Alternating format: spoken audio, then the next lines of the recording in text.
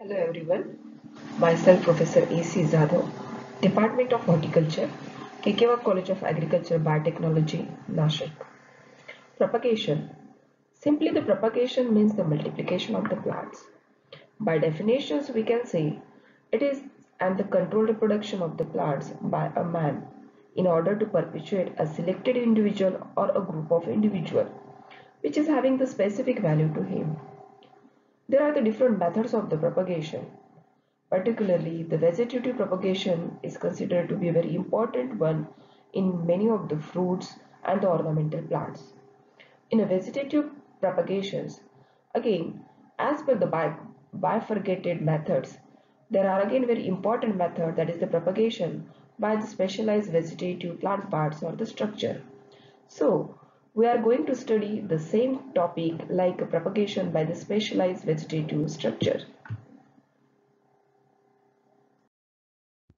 When we are mainly concerned with the plant parts, in general plant parts there is a root, stem and the leaves. But apart from this one, we knew that many of the plants they produce different types of the specialized plant part or the structure which has nodes, internodes or the auxiliary buds. And with the help of such type of the auxiliary buds or the nodes, this structure or the plant parts we can use for the further multiplication. So these specialized plant part or the structure again classified into the separation and division. Separation. Separation is the method of propagation in which underground structure of the plant are divided not by cutting but they breaking along the natural lines between the segment, means they are the naturally divide from the plants with the such type of the segment line, and from the segment line we can divide it and use for the planting, for example bulb and the corms. Second types of the specialized plant parts are the divisions. Division is a method of propagation of the plant using cut section of the particular part like a rhizome, tuber, tuberous root, etc. Means in a divisions there has again nodes, internodes and the number of the buds, and on nodes or internodes we divide it, and along with the 3 or the 4 number of birds we can place or plant for the further multiplication. So one by one we will study the different specialized plant part used for the propagation, in which the first one is a bulb. Bulb are produced by the monocot plants in which the usual plant structure is modified for the storage and the reproduction. A bulb is a specialized underground organ that consists predominantly of the fleshy leaf scale growing on the stem tissue, that is, from the basal plates. It has again the adventitious type of the bud, and these buds are used for the further multiplications. So, in a bulb category, again the bulb is divided into two types. Number one, tunicated bulb, and number two is a scaly bulb. Example of the tunicated bulb is a onion. In a tunicated bulbs, there are the number of the scale, and at the base there are again the presence of the auxiliary buds and the apex tip. In this way, the tunicated bulb again we can used for the further multiplication. Second one is a scaly bulb. Its example is a garlic. Garlic again has the scale leaves, which is considered to be the fleshy one enriched with the food material, and the individual scale which is considered as a clove we again use for the multiplication due to the presence of auxiliary buds. So this type of the bulb is known as a scaly bulb.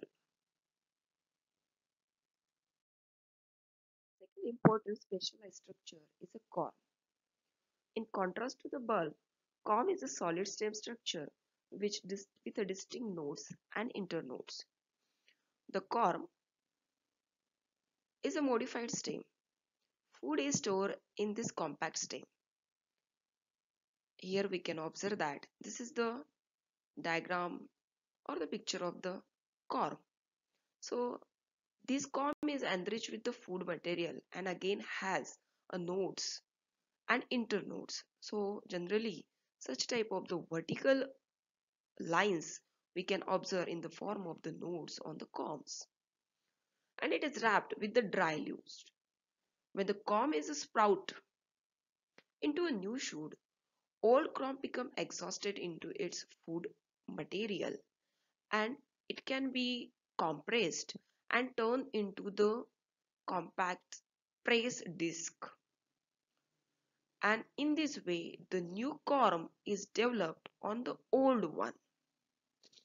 In between the new corm and the old corm, due to the presence of the adventitious birds, again the small corms are developed. These small corms are you consider as a daughter corms. These are again used for the multiplications, but many times we doesn't observe or obtain the good quality yield from the cormils, while these new corms we can definitely use for the further multiplication.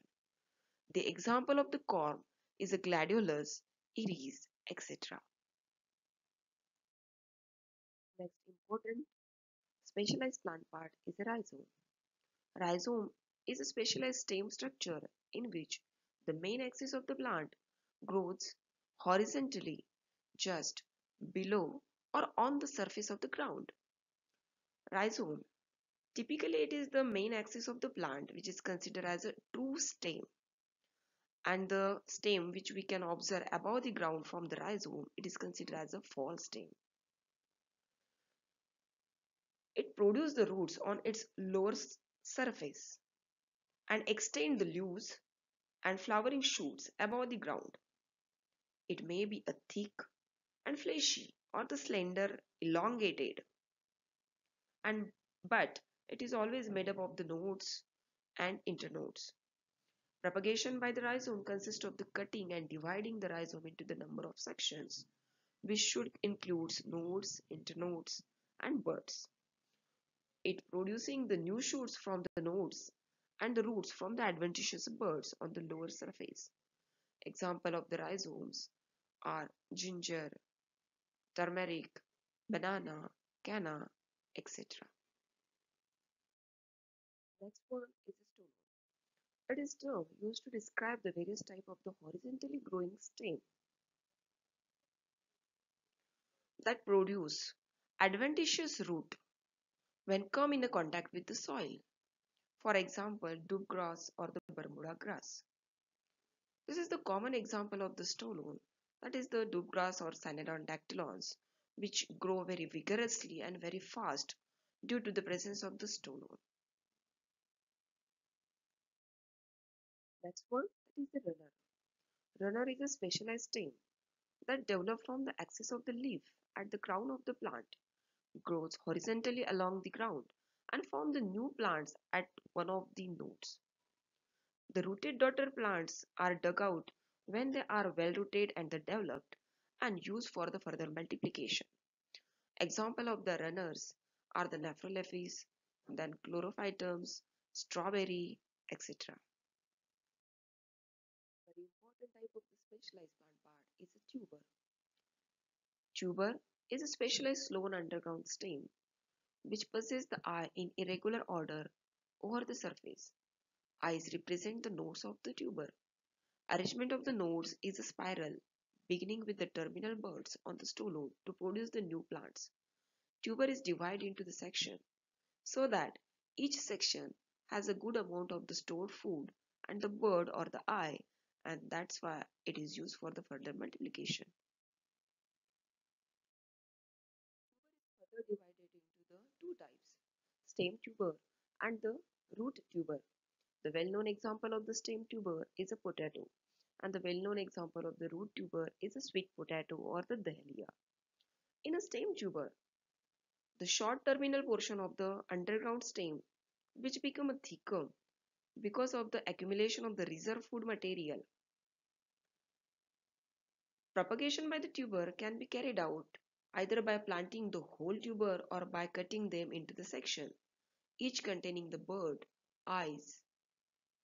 Then second, that is the root tuber.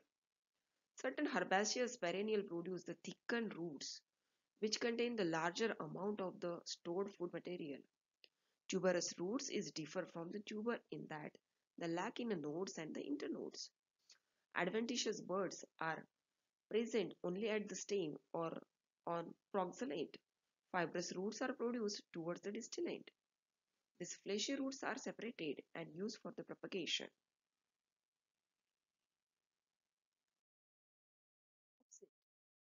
It is the short, thickened horizontal branch growing out of the ground ending at the apex with the tuft of the leaves and a cluster of the leaves below. These are the special type of the branches or the lateral shoots which are produced from the base of the main stem of the parent plants. Example of the opposites are the pistia, pineapple, palm, agave, orchids, etc. And the last, very important type of the specialized structure is a sucker. It is the lateral branch developed from the underground parts of the stem or the root. Sucker arise from below the surface of the soil. It may be arise due to the presence of the adventitious buds on the roots. However, in a practice, the shoots which arise from the vicinity of the ground are also referred as a sucker, even though originating from the stem tissues. There are the two types of the sucker: stem sucker, which develop from the underground stem, and the root sucker, which is developed from the underground root plant part. Example of the suckers are the clerodendron, chrysanthemum, mint, banana, etc. So this is about the specialized plant part which we can use for the further multiplication or the vegetative propagation practice.